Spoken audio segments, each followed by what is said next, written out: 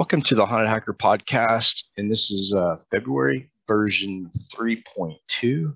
I've already done probably double the amount of podcasts for February that I usually do because I've had so many interesting guests. So a little bit of news before we get started. I'll be speaking in Atlanta on March 30th for the Tech Strong event. I'll be giving a class on how to hack Android phones. And also to how to subvert security controls within mobile devices.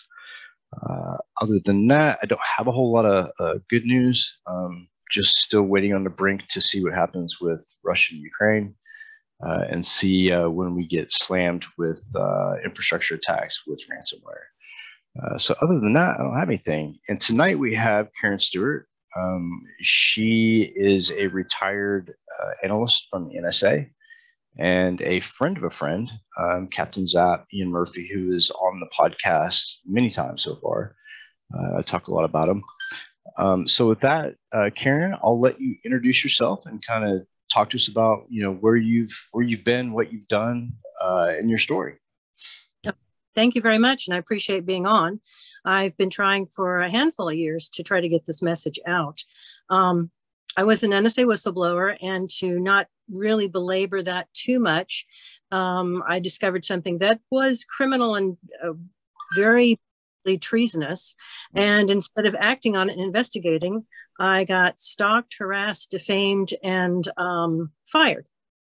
So I came to find out after that the NSA and other federal agencies, and I would imagine some of the bigger companies and things like that, use what is called a fusion center for vengeance for hire purposes.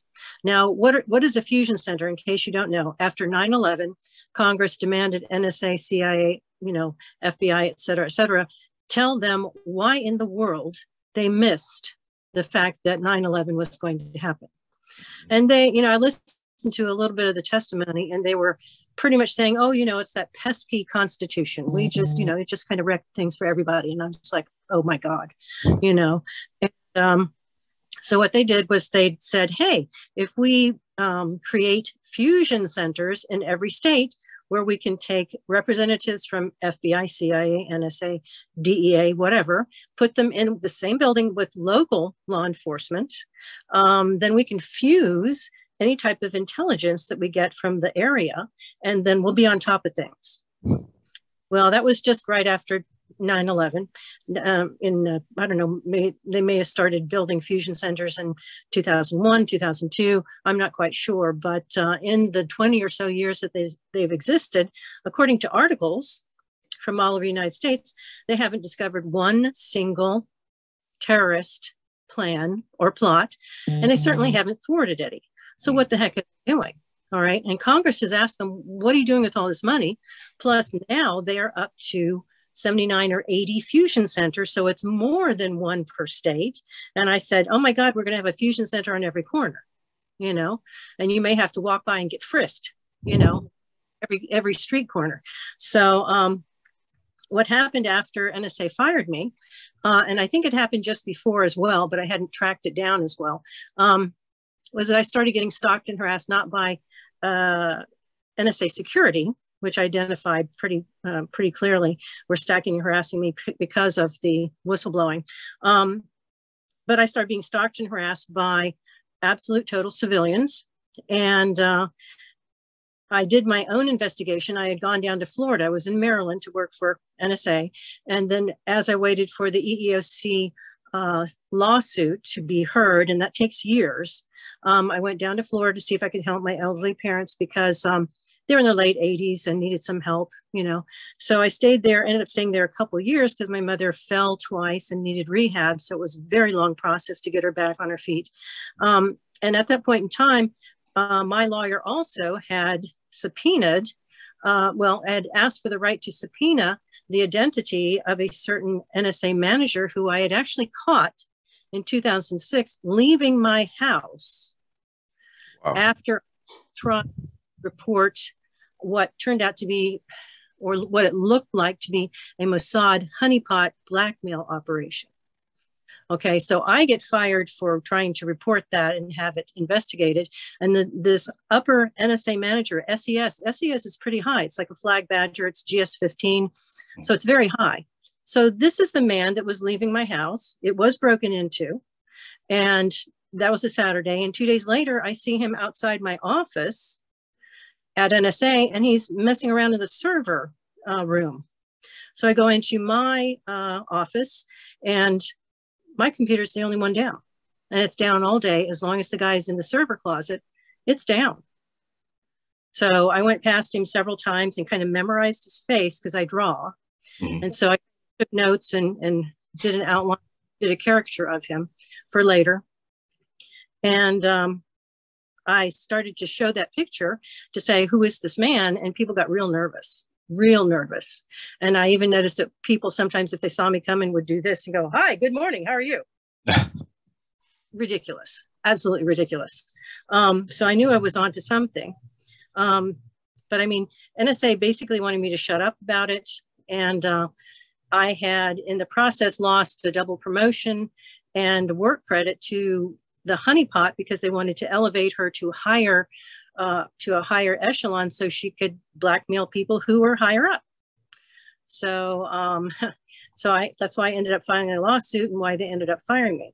But like I said, I had gone down to Florida, and we had asked the judge to subpoena the identity of this man that I ended up figuring out who he was, and we wanted to verify it.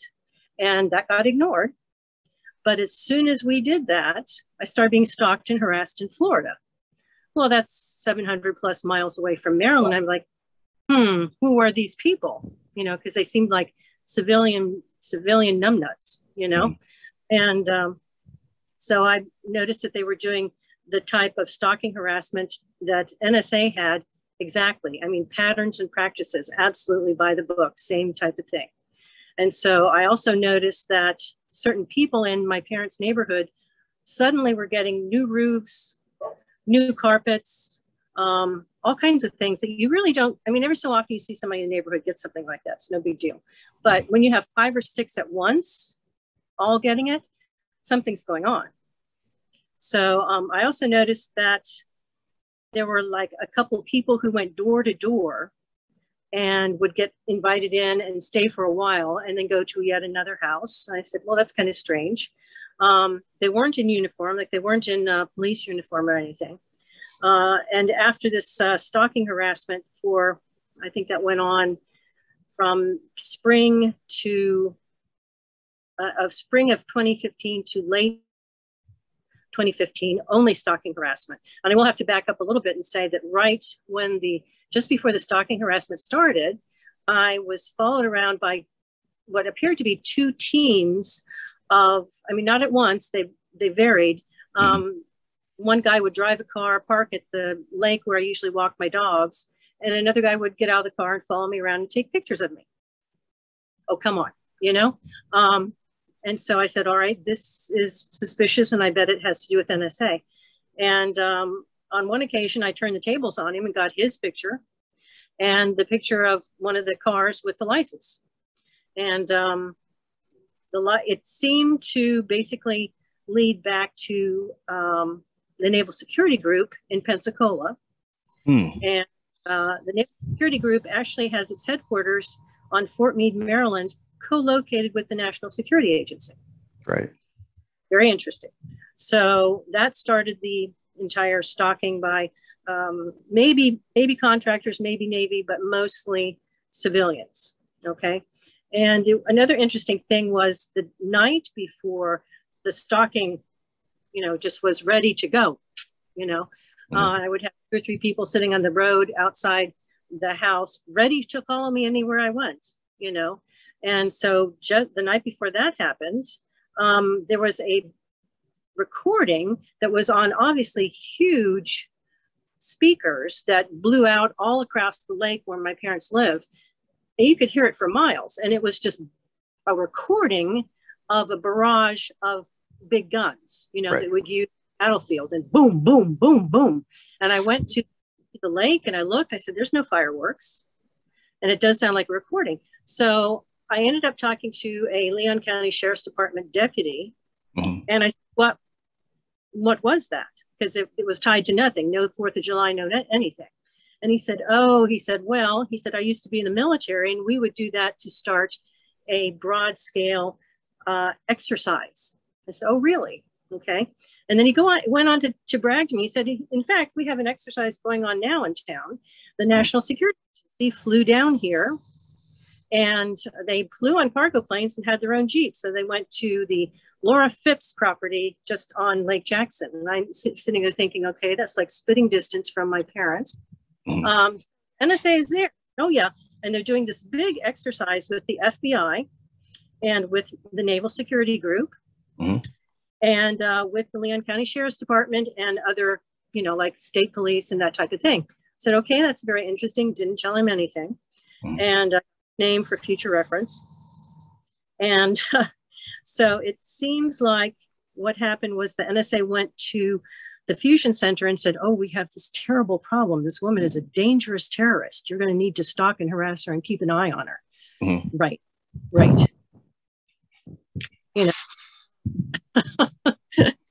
So, I mean, you cannot work for the National Security Agency and have ties to Russia or ties to Iran or, I just do a little drug dealing on the side. No, you can't do that. Right. Either their background investigation is good or it's crap. I mean, really. And plus, I had taken reinvestigation psych evals every 5 years or so. That's required. And I'd totally passed them every single time. So am I crazy? That would be interesting to have gone from totally sane to crazy in 2.5 seconds or something like that.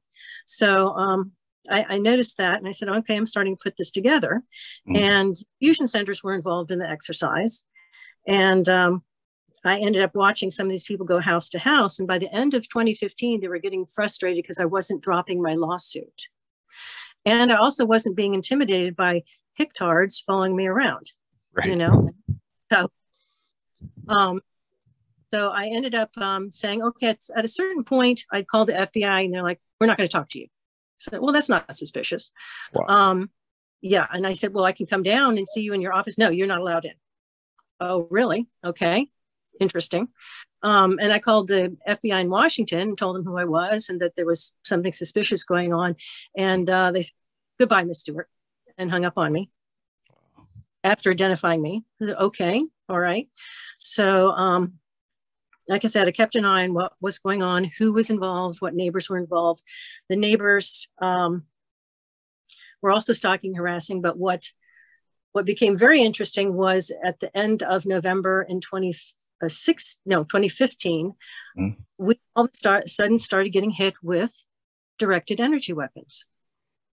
Now, I knew about the existence of large directed energy weapons, like on a battleship, Humvee, LRADs, huge, like for Iraq. And I knew we had illegally used them there. We had fried people with the microwave, which is absolutely, totally against Geneva Convention. New York as well. They use those on riot vehicles in New York City. I'm sorry, but you cannot give this type of weapon to a policeman. Oh, give me a break, But anyway, I knew they had done that and it was shameful. But then we started, I'm sitting in this house in a Florida neighborhood with 2 elderly parents, and together we had 4 dogs. And I had 1 cat, but the third night of the attacks, the cat was fried. Okay, that's how bad they were. We ended up calling a master electrician. I knew it was coming from outside the house, but we wanted to verify that nothing terrible was going on inside the house. He came out and said, I don't know what the hell is going on, but it's outside the house. There's not anything wrong with any of your interior wiring, but you had damage to the refrigerator, damage to the microwave oven, damage to the dishwasher, a fried router, a fried iPhone. He said, I can't explain it. I can verify, but I can't explain it. And so I'm thinking, yeah, it's a directed energy weapon, anti-personnel. So, like I said, I had kept an eye on a couple of people going house to house, and they would stay sometimes for hours or for days at the individual houses. And I noticed the first few attacks were only nocturnal. They started in midnight and then ended up turning off at dawn. And I started to go out and watch to see what was going on in the woods around the neighborhood.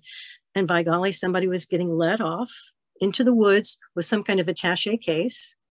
They would run into the woods. These are nasty woods. You don't want to go in those woods. And then the car would drive, and the emanations would start, and they wouldn't stop until dawn or just before dawn. Then another car would come by. Somebody would run out from the woods with an attaché case, jump in the car, and they'd be gone. Well, they were doing that for a while, and then they started sending people around house to house, and then these people apparently were paid to host them so they could attack us from line of sight houses, the schedule. And the pattern and practice is that once they got inside people's homes, then they started hitting us with these directed energy weapons on a schedule, like from 6 a.m. to 10 a.m. And then they would up at 20%, and then 10 a.m. to 2 o'clock, and then they would up at 20%. And then by the time you got to midnight or so, it was hellacious. It was absolutely horrible inside the house. I ended up moving to the other side of the house so my parents wouldn't get burned on their faces anymore, because, you could get actual, looks like a sunburn, but it wasn't. So I ended up going to the laundry room and trying to sleep there and shield, and then trying to figure out what the heck is going on, And I ended up tracing the two people who were going house to house. And for a while, they were living in somebody's RV and using the RV engine to hit us with the directed energy weapon. Okay. So I said, all right, I'm going to go to, I tried so hard to educate and get help from the Leon County Sheriff's Department, because that was their jurisdiction, even though I had zero confidence in them. But I ended up going to the Fusion Center and saying I'd like to talk to somebody in the domestic terrorism unit. And who did they send out? NSA, probably. Well, no, the two people going all over the neighborhood, staying with neighbors. What they were doing, bringing them directed energy weapons, teaching them how to use it, telling them what schedule to use it on, and then moving on to another house. You know what I find really interesting? I didn't mean to cut you off, but what I find really interesting is when we talk about energy weapons and we talk about LRADs and we talk about anti-personnel high frequency weapons. First of all, the government denied it for a very long time that those even existed.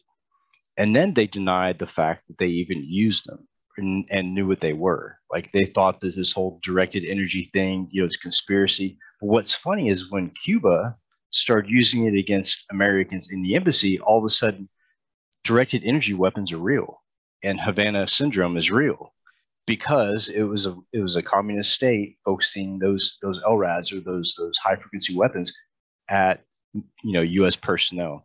And what I find really intriguing is you mentioned Corey Station, you mentioned Pensacola and Naval Security Group. I was actually on that base. I went to Corey Station for my signal intelligence schooling, and the NSG is really huge there on that base. Like, when you first go into the gate, the NSG is there. You can't miss it. Huge golf balls, and it's just a really active place. And then you talk about fusion centers, and I've had my own experience with fusion centers. There's one in Pasadena, Texas, right outside, right on the edge of Houston. And the FBI and the sheriff's office and other intel, other ICs are involved in that fusion center. So I can completely verify that activity because I've dealt with the FBI in Houston as part of the fusion center. And they approached me through the sheriff's department. And then all of a sudden, the FBI got involved. And what I find really interesting, you're talking about the door-to-door, and it reminds me of when I did my SF-86, and I was going for my top secret security clearance. And I had to list all my neighbors and all my contacts and addresses. But, they never go to the addresses that you list. They always go a door down or the door the other way and really dig into people. And, like you mentioned, is street clothed people. OPM never wears, any kind of badge. And it's just, those people are the ones that you face on that level. And something that really struck me was when you were talking about the psyche valves every 5 or so years. When I took my counterintelligence polygraph for the NSA, when I was working in SIGINT. That was a very intrusive polygraph. I mean, everybody gets them that's working in the intelligence community. And during that polygraph, they try to connect you with, outside foreign entities. They try to assess if you've, compromised a government machine or server. Very specific questions. And you would think once you pass that polygraph that they wouldn't doubt those things, right? But I've seen so many people who have had that level of clearance that I've had, and I'm sure that you've had, that ended up getting doubted, and even military members that leave the military with high clearances that get put on watch lists. And I think it's just shocking. It is. And I have to wonder, because nobody's sane is going to put somebody who's had that type of experience on a watch list unless they're afraid of what the person knows that's bad about the entity where they were working or someone specific there. Like I said, I can name the people who are behind the honeypot operation. And one of them I could prove had family ties to the Israeli military. Could he possibly be open to being a Mossad operative? So, I mean, they went all out to protect themselves. And I was absolutely shocked at how many upper level managers wanted to squash this and didn't care. I mean, I had testimony that, oh yeah, she's sleeping her way through the management in the Weapons and Space Directorate where I was working. And I got absolute total confirmation about that. And that by itself, according to the NSA rules, if you have compromised another person you're working with, let's say there's one married and one has an affair, then the way that they're supposed to deal with it is you call both people in and say, no, you can't do this. One, you can choose be fired right now, or you can call in whatever spouse is involved and tell her or him, I was having an affair. Then you can't be blackmailed, okay? But you don't do it as and that's what was going on. So, like I said, awfully suspicious, and it looks very much like they were indeed compromised and were more or less working for Mossad. I mean, what the heck, And I knew Russell Tice, and he reported something that indicated that the Chinese had infiltrated, and he got fired. Really? I mean, you report something that you think is very important, and then you get persecuted. But anyway, go ahead. It kind of reminds me of 2016 when I was doing some work with the agency, and they wanted me to focus on a foreign entity that could or couldn't be manipulating certain things in the US. And when I finally realized that it wasn't that entity, that it looked like it was internal to the agency, then all of a sudden they went ghost, and I leave the country and I get my passport revoked. And it just came out on the news just recently that Hillary Clinton had somebody get into Donald Trump's servers and plant evidence of connections with Russia. And I'm sure that probably stems back to, I don't know, maybe 2016. So, there's a lot of things that people, and I want to really focus on this for a second. There's a lot of things that people, consider conspiracy, right? And when we talk about conspiracy, it's something completely different. We look at government cover-up. We look at, misuse and abuse of power, stuff that's legitimate conspiracy on their side. But I think what's really interesting is they plant people in the public media and different media agencies and these wingnuts who are like out of their mind and spouting conspiracy theory. So once they plant those people and they get that mindset of, okay, these guys are talking about this topic, it can't be true because these guys are just out of their minds. Alex Jones being one of them. And so when you or I say, okay, there's something going on here and I think somebody needs to look into it, all of a sudden we get grouped with the likes of Alex Jones and conspiracy theories. But what's funny is, as time passes by and, things kind of settle down, then all of a sudden information and data comes to the surface that, hey, wait a minute, maybe that wasn't really a conspiracy theory. I mean, a perfect example was Cuba and the directed injury weapons there. And for the longest time, people were like, oh, that's conspiracy. Cuba was saying, "Oh, it's conspiracy." But what was funny was the U.S. actually acknowledged that they were had an effect from those energy weapons on government employees, and that to me was shocking because they're willing to admit that, but they still say, "Oh, the use of high energy weapons against U.S. citizens—that's a conspiracy theory." Well, come on, let's look at Cuba and let's look at what we did with anti-personnel in Iraq and the big dishes on the SUVs and the Humvees in New York for riot control. Same thing. And for those of you who don't know what high energy directed energy weapons are, when I speak about LRAD, it's such a high frequency that when that dish is pumped up and the amps go up, and that energy and that RF go out, it literally will disable somebody. They will bend over and start puking. I mean, it's a debilitator.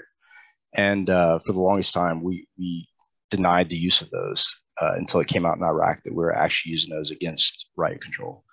So yeah, there's a lot of theories floating around. People don't know how the DIA work. They don't know how NSA works. And there's a reason why they keep those agencies secret, because they don't always follow the rules.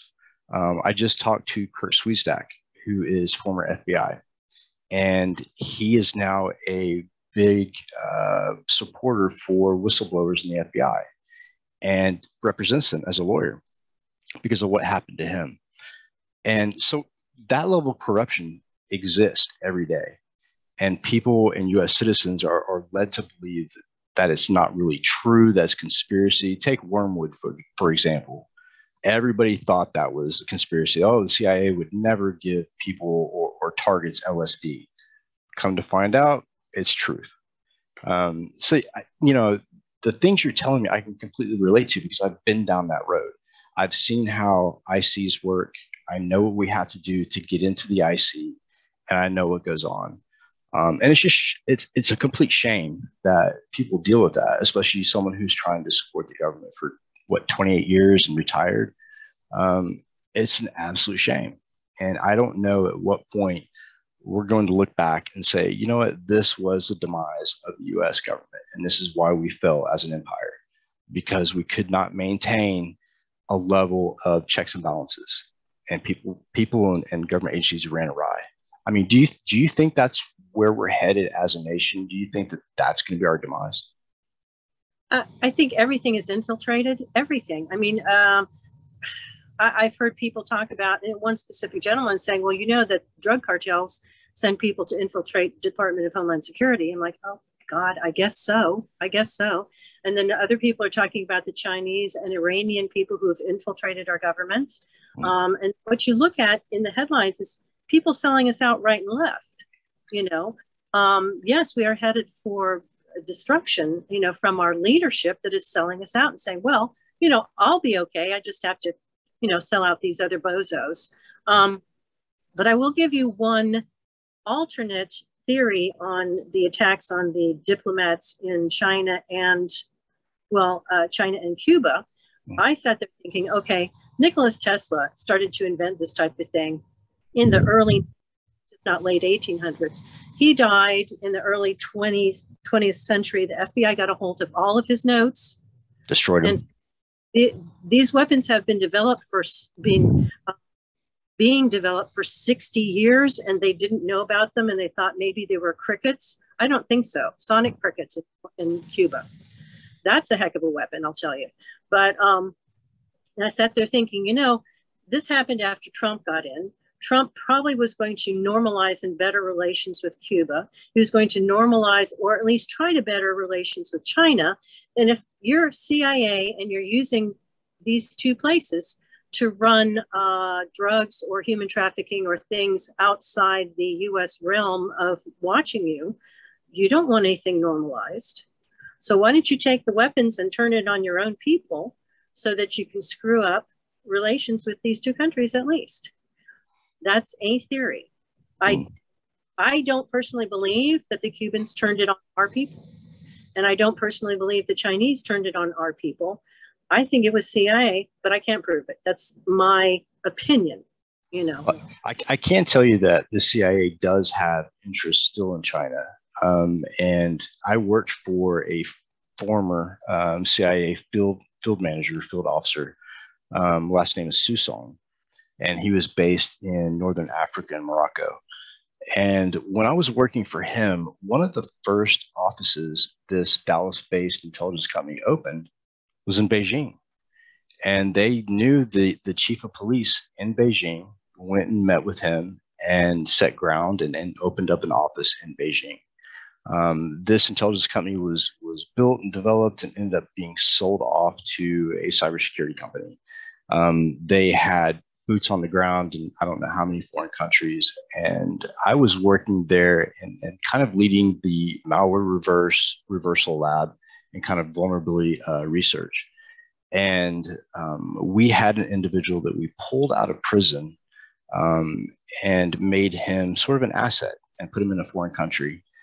And this is where things got a little weird for me when it came to working for intelligence companies.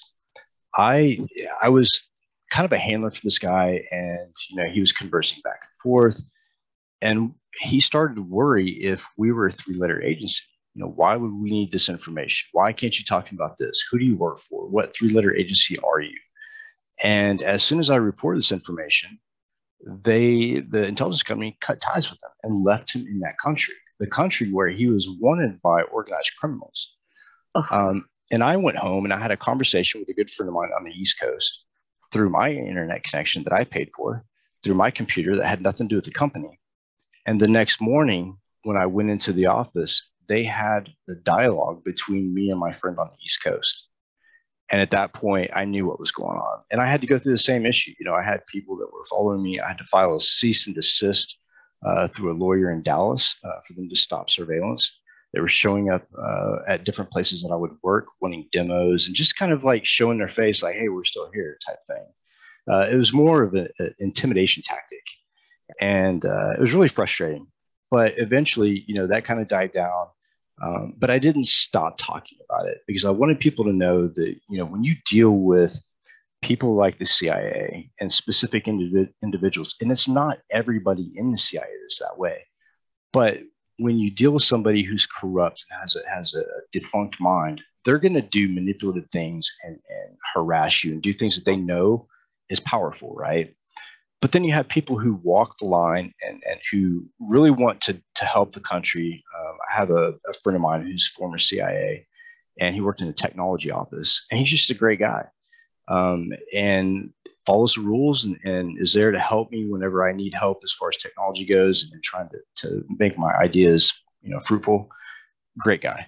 But I have to say that he's rare.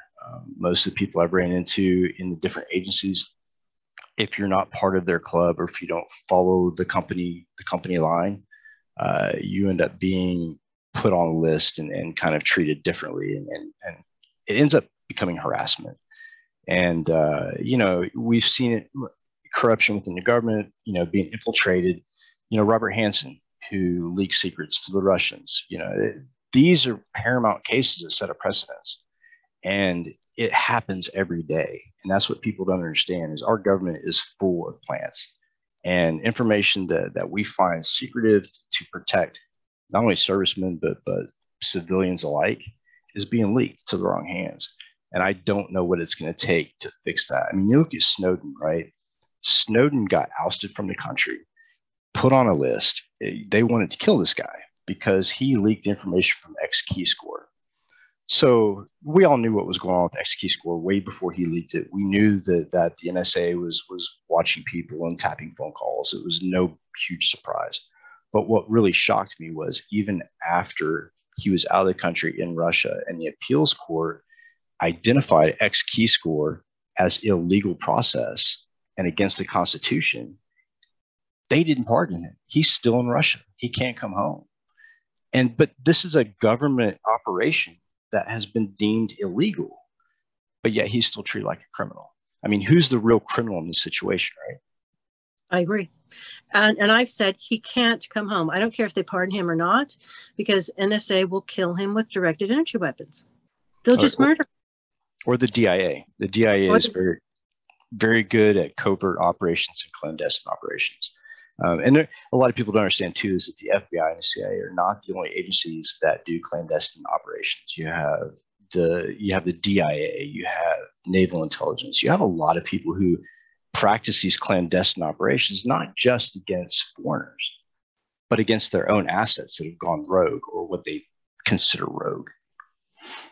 Or people who have the goods on them that they have turned, this directorate or something is basically a crime gang. When you have all the different clearances and the people next door, you don't know what they do. You assume that maybe they are analyzing Russian submarines, but no, they're running damn drugs, and they're just saying, oh, okay, we're top secret, Millhouse or something. No, you're not. You're a drug runner, and you're doing it under cover of your job. So it becomes very difficult because you have people out there on the line doing a real job, and then you have scumbags hiding behind us and then ruining our lives if we trip upon something and say, well, what is this? Yeah, I mean, let's look at that movie, American Made, with Tom Cruise, and how the government helped him set up his operation. But what happened to him when he went rogue? I mean, they tracked him down. Even though he was still doing the things that they had set him up to do, they went after him. And there's so many cases of that where take my lawyer, for instance, that helped me with my cybercrime issue.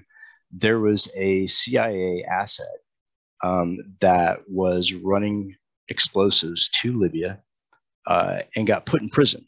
And in front of the court, he said, I work for the CIA. This was authorized. And the CIA said, we have no idea who this guy is. They sent him to prison for over 20 years. My lawyer, who was CIA, retired CIA, and still had a clearance to get into Langley, went and pulled all the documentation from that operation and proved that he was an asset and got him out of prison. I think he lived for maybe a couple of years later and passed away. But here's a guy that spent many years in prison because the government screwed him over, because he was an asset. He didn't have the direct connection. He wasn't part of the good old boy network. So as soon as he got caught, oh, hey, we don't know him. And they obviously did. And that happens every day. Yeah. No, I believe it. Absolutely believe it. I mean, they will stab anybody in the back. I mean, with the directed energy weapons, I have gotten a lot of health issues. I mean, like I told you, when I went down to visit my parents, they're in their late 80s. They're in their mid to early 90s now. I have damn good genes. By accident, I have damn good genes. But I went my entire life with no problems. I mean, every so often a headache, But when they started hitting me with directed energy weapons, oh my gosh, scarred retinas. How do you get scarred retinas? Bleeding in the brain, blood clots flowing down my throat, desiccated heart, all kinds of stuff that, boom, just kind of happened with the exposure to these weapons. And it's a slow kill. It's basically what they're doing is they're slow killing you. I mean, I don't have any idea that I'm going to live into my 90s. 65 now. I don't know if I'm going to live into my 70s, because these things are horrid. And they're hitting me right now for the past several months with radio frequency. Well, radio frequency, like I said, will desiccate your heart and it will give you COVID. I mean, not COVID, COPD. So guess what my last two pets died from? Destroyed lungs, destroyed heart. Wow. Radio frequency. Okay. And I'm getting the same. So they pay nitwit neighbors telling them, and I've heard twice now, oh, she's a pedophile. Really? Because they don't have anything on me because I haven't done anything wrong. And I tell people, I said, it's worse, the better a person you are, the more depraved their accusations get. They seem to be going to neighbors saying, well, she did this or she did that. We can't possibly use the law to arrest her. Why? But you have to kill her for us. Why? And people, it doesn't occur to them that maybe that's unconstitutional, that's unfair, that's unjust, that if I had done something actually wrong, why would I not be arrested and charges pressed against me and go to prison? Why would you kill someone in their house? And I'm stupefied by the level of non-intelligence in the average American, Yeah. Well, and here's one thing I want people to think about, right?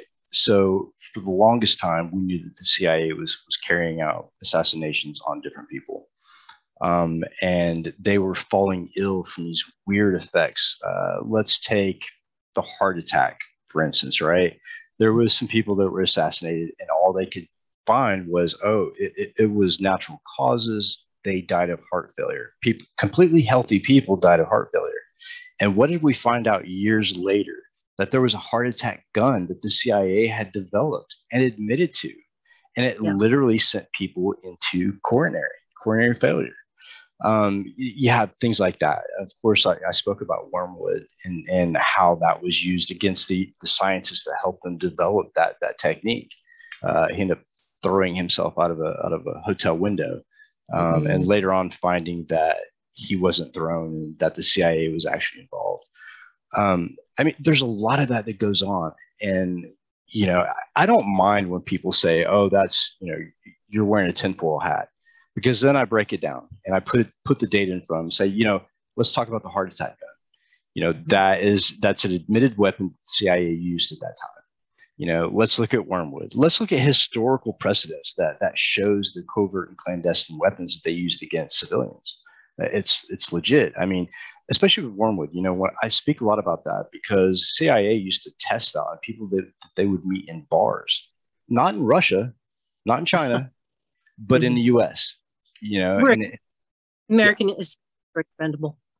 Yeah, and that's the way they look at it. And working in intelligence for many years, it's like I know what we're capable of as far as good goes, and I know what we're capable of as far as bad and corruption goes, because I've seen both sides of it. And it leaks into business because those agents or those operatives, when they leave those services, they go into the public service and they go into commercial entities, they go in big corporations, and that same level of corruption follows them. And those companies become assets to the agencies. And it's really disgusting, I think, because a lot of the CIA agents that I've known in the past have worked at major corporations and technology firms as a CIA operative, as a cover. That was their cover, was working as a technologist, and the stuff that I've seen. But and you talk about assassinations and tinfoil hats and stuff. Let's talk about Bill and Hillary Clinton. With the Arkansas Mafia and people committing suicide all around them. There's just so many things that people don't really sit down and think about and really dig into and try to find real data. And it's just a shame. A lot of people will blow it off as conspiracy, but it's real. It's real and it's here. Well, the bad thing is that, they treat their own people like this. And then they go out and do random things to innocent people. But what really horrified me when I got into investigating the fusion center was I started giving interviews and doing, every so often somebody would write some kind of article or something, and I would put my contact info. I started getting calls and emails from hundreds of people who were civilians who had been targeted by the fusion centers, and they had gone around telling these people's neighbors that they were spies, they were pedophiles, they were leaders, they were drug dealers. And I'm like, why would you do that? And it looks to me like, to keep their budget, they had to come up with millions of terrorists inside the United States, and we had hoovered in so many Muslims. 9/11. I mean, I in my mind, I just really see kind of people walking down the streets of Cairo and having our people come Shanghai them and you're going to be an immigrant, and throw them into the United States because they wanted a pool of people. They could say, well, we have to watch these people because they're Muslims. Well, the Muslims were happy as can be to be here and be free and do what they want. And there weren't any terrorists. So, okay, well, we're going to have Tawanda Jones and Larry Smith, and we're going to put them on the watch list. And then we're just going to get all these other people. And what I found out from one story was the IRS had set their sights on a man who had a drywall company. It was a very good company. It was doing very well. And they wanted to rip him off. And so they went to the Fusion Center and said, okay, we need Joe Brown. We want to get this kind of money come in, but he hasn't done anything wrong. But we need you to fabricate a dossier that we can give to the FBI. The FBI can take it in front of the FISA court and say, looks like he's, mingling with, Mexican Martians or something. And so they made up this dossier, and the Fusion Center ran with it, trying to say, we find you that you're suspicious and we may want to, do away with your business. And the IRS is why, well, if you just pay this fine, I'm sure we can smooth it out. And they counted on intimidating the guy and forcing him to pay money he didn't owe them, but he got a lawyer instead. And I think that was Bernhardt in Texas. And in discovery, they found out about the false dossier. I said, they're making false dossiers against 2-3 million people inside the United States to take to the idiot FISA court and have them issue surveillance warrants. And then the surveillance equipment is, guess what? Directed energy weapons. They're not watching you, they're cooking you, and it's all for their budget. And before I said, this is where, taking the mother who says, I don't want my child taught this in school, and mixing her with terrorists. And all of a sudden you've got what the DHS is really going for, is to make every single person in the United States not on their payroll a terrorist. That goes back to I equate all of this back to the originating law that was passed, the originating act that was passed by Congress and by the executive branch. And that would have been the Patriot Act. The Patriot Act gave people power to turn their neighbors into terrorists. I know from experience, I lived close to the Fusion Center in Houston, and I talked about how they approached me about a Pakistani family who lived across the street. And it wasn't about being a terrorist. It wasn't about, potential connections to terrorists or terrorist ties. It was about the fact that they had expensive cars in the driveway and they had a large number of them. Well, they were selling them. There may have been some covertness on the Pakistani part, but really, what did they have to go by besides what, trying to quiz me what I saw going on? And again, they were Muslim. And I lived, not even 5 miles from one of the biggest mosques in Texas. And, they didn't mess with them. They came knocking on my door. They don't want them because it's hard to prove a case against them. But it's a lot easier to look at the tax returns and whatnot of an American citizen and say, oh, well, I need to put you on the OFAC list, which was what I was on at one point, because I was potentially connected to a terrorist organization, which I later found out was a hacktivist group, which I thought was really funny. So you're going to classify me as a terrorist and you put me on the OFAC list, even though I'm domestic and we don't have any terrorist ties. But they stretch that rule because it's a rule that they can manipulate. It's a rule that they can control. And when you look at corruption, let's take FBI corruption for a second. When you look at the history of corruption with the FBI, I mean, it goes all the way back to the founder of the FBI, Hoover himself. They had blackmail against him because they knew he was a cross-dresser. He was vulnerable in that situation. So that corruption has been there from the beginning of these entities. It's bred in that corruption. And I just, I don't think that we're on a good track, especially when I look at what's going on in Ukraine and Russia. And the US government and Biden is making threats, and they're saying that, we're here to protect the Ukrainians. This is a humanitarian effort. It's not a humanitarian effort.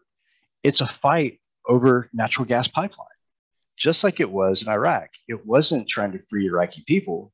It was trying to get a percentage of the oil pipeline in the war reparations. And, when I talk about war reparations, people's eyes get glazed over. And I'm like, yeah, people pay us for what we do during war. That's their way of giving it back. And most of the time, we're after natural resources. You wonder why we go into a specific country and fight a war. It's not about freedom. It's not about democracy. Those people could care less about democracy. It's about that pipeline or that natural resources underground. That's what we're after. So, I mean, that corruption, I think, is going to continue on. I don't see any end in sight.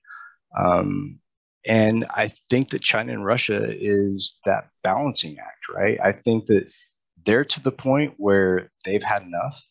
And I think American citizens, once they really open their eyes if they can, I think they're going to see what's going on in the game that's played. And just like every empire that, the cycle runs about 254 years, we're real close to that. Mm-hmm. No, that's true. I mean, I've rethought Russia. I saw Putin in an interview, and he was saying, we don't want to develop electromagnetic weapons, but the United States keeps going with this weaponry. We think nuclear is just as good a deterrent as you can get. We don't need to keep going with electromagnetic weapons that really you don't have a deterrent, because you can use that weapon against whatever city, kill everything in it, including the roaches that would have survived a nuclear attack, and just replace it with your own people. You haven't damaged any kind of infrastructure. You just kind of raided. I mean, like the bug spray raid. You've just kind of sprayed it, killed the people, and you go in and take over the city and the resources. So Russia had said, knock it off with electromagnetic weapons research. We don't want to be in this weapons race, Now, China is entirely different, because China has poisoned themselves to the point that they're eating heavy metals. And they want to extinguish other people and just move into their land. I think Russia is pretty fine. Like, why don't you guys leave us alone? Yeah. We're happy. Leave us alone. But China to me is a different story.